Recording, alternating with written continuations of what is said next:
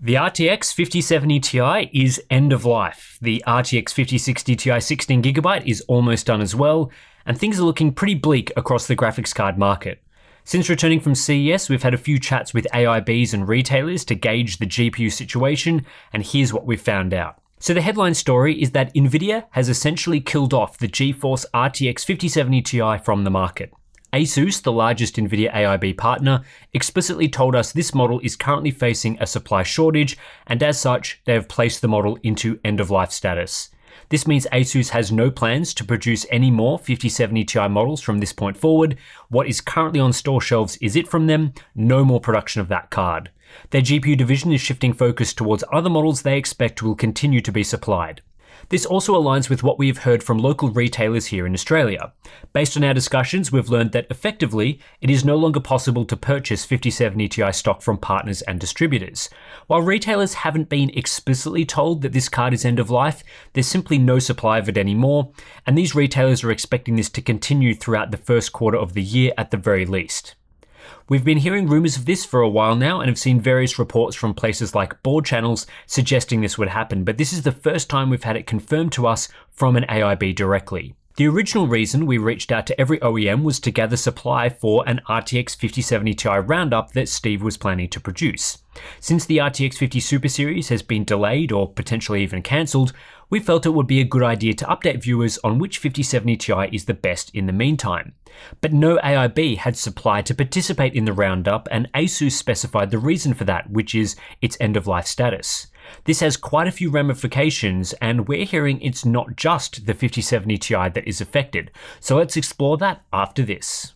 Today's sponsor spot is brought to you by Thermal Grizzly and their new Duranaut high-performance thermal paste. Duranaut offers extreme long-term stability combined with outstanding thermal conductivity, and this has been achieved through a specially engineered silicon oil combined with aluminium microparticles and zinc oxide nanoparticles of various shapes. Duranaut isn't electrically conductive and won't harden over time. For best performance, you'll want to apply a very thin layer, and to help with this, included is the TG Spatula Pro. The spatula's revised design allows for increased pressure during application, making it easy to spread a thin, even layer of Duranaut. So for more information, please check the link in the video description.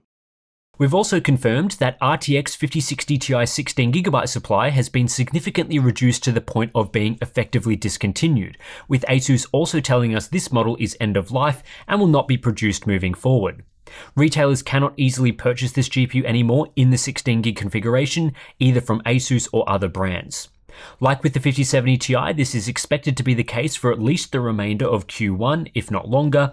In fact, based on what ASUS is saying, it's more likely these models will not return. The only models from Nvidia that are currently available for retailers to purchase in reasonable quantities are the 8GB cards, particularly the RTX 5060 and RTX 5060 Ti 8GB. These models are not end of life and will persist in the market for a while, as they appear to be the only versions receiving GPU supply. Based on what we've heard, we can confirm the report from board channels a few days ago is accurate.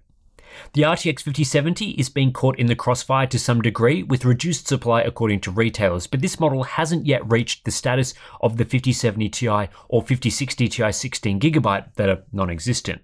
With 12GB of VRAM compared to 16GB on those other cards, the 5070 is a bit more resilient to the current DRAM pricing issues and might have limited availability, but it is not being prioritized in the same way the RTX 5060 is. These changes to supply and the end-of-life status for some models are already having an impact on GPU prices. The RTX 5070 Ti has risen from $730 in November for the cheapest models to $830 US today, with a couple of models available from MSI and Gigabyte at that price. ASUS models are not listed on Newegg at all, at least for cards Newegg themselves are selling. In Australia, 5070 Ti pricing has climbed from 1,200 Aussie in November to around $1,400 today, and that's expected to increase further in the coming months. One retailer told us that for cards they actually can purchase, the cost increase is looking seriously gross, so that's going to be fun. The RTX 5060 Ti 16GB has risen from $400 US in November to around $460 today, which is only $30 above its MSRP, but that is expected to rise further with several base models already listed at $530 or above, including the Asus Prime. In Australia, this model has increased in price slightly, but the cheapest units are starting to go out of stock, and we're currently being told that they will not be restocked at current prices. The RTX 5070 is still available for now at $550 US, but the amount of MSRP cards has significantly reduced. Just 2 are available for close to $550, with most coming in at $600 or higher. You can forget about getting a 5070 for $500 or less, like was the case during Black Friday last year. Those days are over. In Australia, we've been told current resupplies for this model are about 20% more expensive than they were in the fourth quarter of 2025, and this will be reflected in retail prices once supply for in-stock models runs out. Meanwhile, as we learned from speaking to those in the GPU industry, the 8GB cards are less affected. The RTX 5060 is readily available for $300 US, which is unchanged from November. In Australia, those cards are as cheap as $510, which is roughly the same as last year. The RTX 5060 Ti 8GB has started to climb and is currently available for $370 US, up from its $350 MSRP, but that's nowhere near as bad as the current 5070 Ti situation, and we expect this card to continue being available, though not necessarily at current prices. But again, this is to some degree due to existing supply that was purchased prior to GPU price increases. Retailers are also expecting around a 20% price increase for 5060 models in the near future, which is a similar percentage increase to higher tier models, but a lower overall dollar amount due to their low MSRP and of course less VRAM.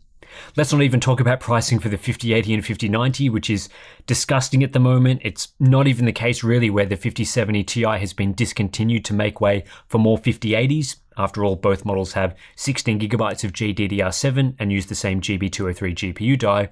Instead, the 5080 is also just super expensive, and resupplies are looking even worse in terms of pricing. While we've largely been focusing on GeForce cards in this video so far, Radeon models are also going to be affected, though not quite in the same way. As far as we're aware, no RDNA 4 models are currently discontinued or hitting end-of-life status, so there's a strong possibility the RX 9070 XT will have an effective monopoly against a non-existent/discontinued 5070 Ti. However, prices are already rising for that model and will continue to rise thanks to VRAM price increases. The 9070 XT was selling for around $600 US in November on Newegg. That's up to a minimum of $700 today, if not more like $730 or $740. Essentially, back in November, the 9070 XT was 18% cheaper than the 5070 Ti at retail. Today, it's 16% cheaper, with both models having risen in price substantially. This difference between the cards may change if the 5070 Ti disappears entirely. That would really send the 5070 Ti price skyrocketing as supply evaporates, but the 9070 XT simply will not be $600 anymore. That price was very short-lived, and anyone that purchased one at that price got pretty lucky. Across the rest of AMD's lineup, we're seeing the 9070 priced at $580 to $600 US, up around $50 from end of 2025 prices. So this model hasn't been as affected by VRAM price increases just yet, but over time we're expecting a similar impact to the 9070 XT. The 9060 XT 16GB is also up $50 from November prices, now sitting at $400 US.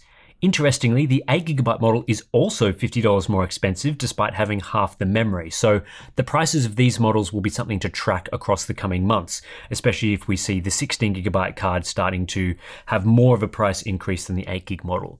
If the 5070 Ti and 5060 Ti 16GB truly exit the market entirely and hit end-of-life status across a wide range of AIBs due to supply issues, this presents as a huge opportunity for AMD.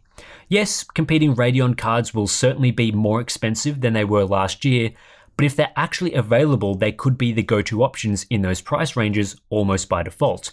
AMD should be doing everything they can to supply these GPUs and eat some margin if they have to, all with the goal of improving their market share. And given RDNA 4 GPUs use GDDR6 memory, whereas Nvidia are stuck using GDDR7, which we understand is more expensive, they potentially have the chance to continue supplying cards with less of an impact to price.